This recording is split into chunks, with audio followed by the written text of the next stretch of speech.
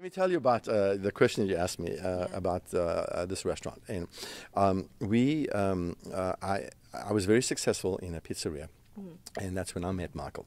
And he sold me my very first touchscreen, point of screen system. And excuse me, that's how we became friends.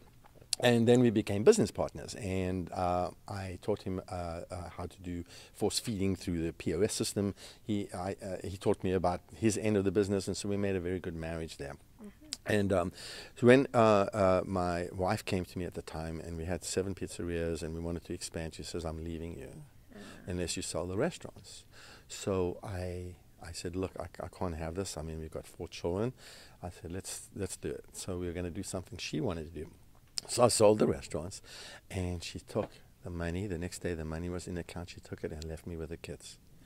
So now I have no job. I have a business I'm about to get into with Michael and Thomas.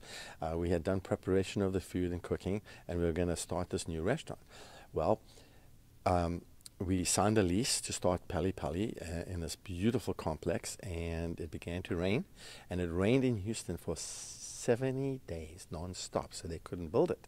We had signed the lease already, and finally the delay was about 9 months, and we had a loan from the bank, and everything was okay. We were going to build this amazing restaurant that you'd feel like you were on the plain of Africa once you entered inside. So we had paid an architect $45,000 to build this 2-story restaurant, and it was going to have this beautiful tree in it and lions, and it was from a vision that I had when I was a young boy.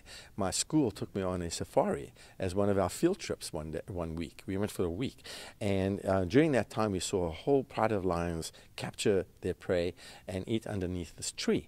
And I took this picture, and I thought to myself, you know, one day I'm gonna do something with that tree and the lions. And I didn't know I was gonna be in the restaurant business, but I've always wanted to pursue building a restaurant with the tree in the middle and the lions around it and so on. So we had the money to do that, and Michael and Thomas, my partner, said, "This is fantastic. This is a great idea. We're gonna open this restaurant. We don't want any animals on the walls, but we can do the understanding of that. It's a safari. You're gonna walk on the plain of Africa the minute you walk into the restaurant. It's gonna be very art modern kind of feel."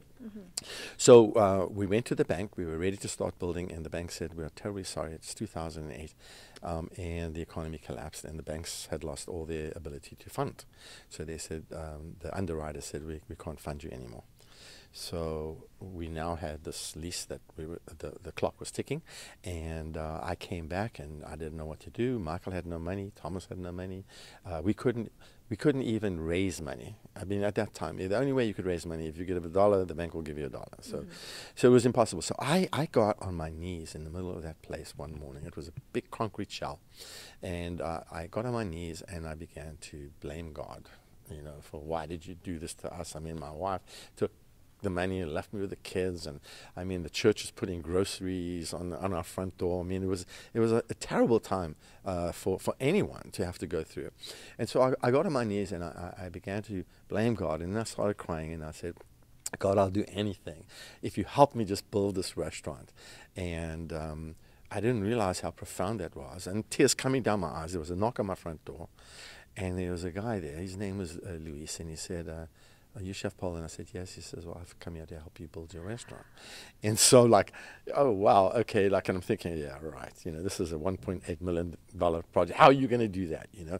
And he said, "Well, I have no idea." Well, I was at church, and our preacher was talking about the law of reciprocity, and if you think your life's bad, go help somebody else. And he says, "We haven't worked in 6 months. Can't find any work because no one's hiring or building. The economy had stopped." And he says, "I have material, I have laborers, I have a painter, I have a plumber, I've got an electrician. None of us are working. But this is what we can do. Show me your plans." And so I showed him my plans. And of course, he said, "There's no way we can do this." Because the plans had called for $500,000 worth of steel.